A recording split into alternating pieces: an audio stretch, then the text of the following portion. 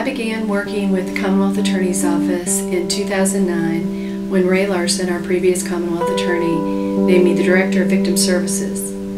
It was a funny path to get here because I went from the world of finance into the field of social work, and in getting my bachelor's and master's degree, I came to this office to intern. I was lucky enough to intern for Louanna Redcorn, who is now our Commonwealth Attorney. Louanna was such a gift to me because she taught me that every voice matters and good ideas are good ideas no matter where they come from. So being new to the field of victim services, it was a gift to realize, get that confidence boost of knowing that I mattered, even while I learned a lot about the ins and outs of this system. After my internship here, I kind of haunted the office until they finally hired me, and I've worked here ever since.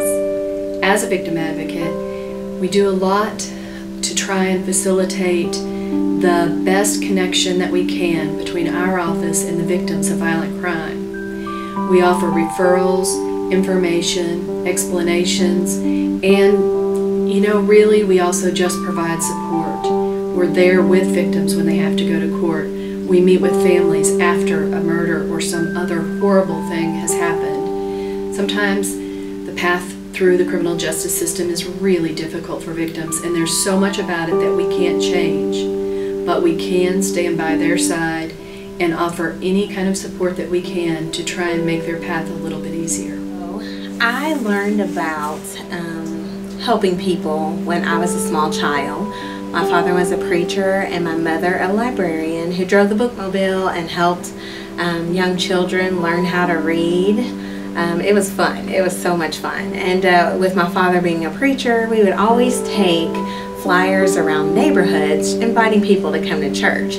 So I kind of got that gene, that helping gene from my parents. Just always wanting to help someone in need and always making sure that they have what they needed. Even if I couldn't help them personally, just making sure that I knew someone that they could go to or somewhere they could go to receive help. So that is how I kind of got started in the helping business, was from childhood on. Growing up as a kid, I used to watch my father prepare for trial every evening. His passion to help victims of crime was so great that it led me to follow in his footsteps. Besides having a strong family connection to the field, I am also a genocide survivor from Kosovo. In 1999, my family and I were forced to leave our homes and move to a refugee camp.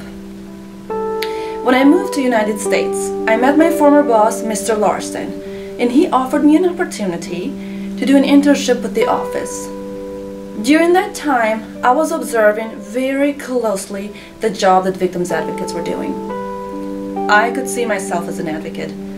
I could see myself helping victims because I have been one and did overcome it.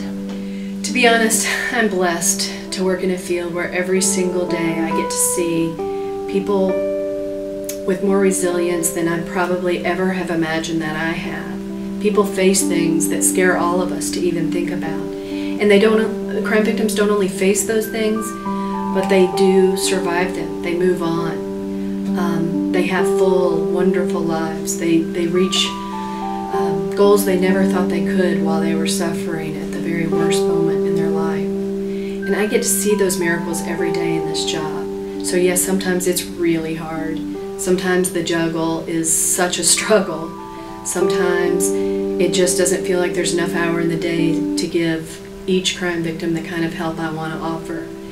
But working with a team, the wonderful team of victim advocates I'm proud to be a part of here, and really the entire office, the prosecutors that care so much about our crime victims, about the law, and about even the defendant's rights and protecting those rights as well, really brings the kind of balance that I hope only grows as I work in this field and strive every day for more justice for crime victims.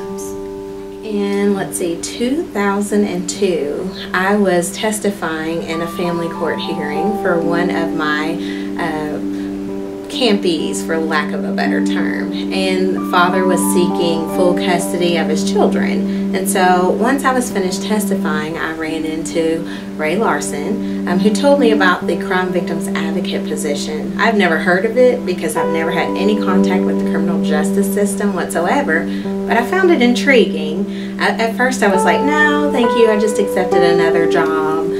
But after about a month, I was like, maybe I should check into that. So I did call, and about a month after that, that's all she wrote. I've been a crime victims advocate ever since. Working with victims of crime, it's very rewarding. You hate to see the trauma and the terrible things that they go through just for you to work with them. No one ever wants to see anyone experience the awful things they do. But I've learned from them just to make sure that they're taken care of, whether it be for safety reasons or for resources where they may need a connection for counseling or food or just personal hygiene products. So it's always very important to know the people outside of the criminal justice realm so that you can serve your victims well. When I look around and I'm like, you know what, I really don't have anything to complain about, because when you look at victims and what they've experienced, a lot of them have taught me how to be resilient. Yeah, so this happened to me, but look at what I'm doing with that. I'm taking my trauma, I'm taking my bad experience, and I'm turning it into something positive. So I really, really, really enjoy working with victims of crime and just helping people in general, and I hope to continue to do so. I currently help victims of crime with financial losses, answer questions about court system, keep them up to date with their case, and just being there available when they need someone to talk about the struggle they go through. And that's what makes this job so rewarding.